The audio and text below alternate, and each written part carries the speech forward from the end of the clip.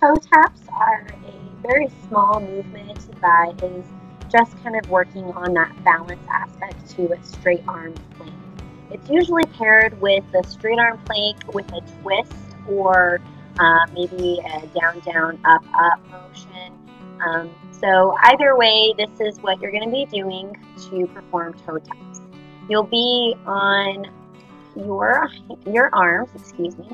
You're going to have your wrists directly below your shoulder blades. You're going to have a nice straight line from the top of your head down to your heels.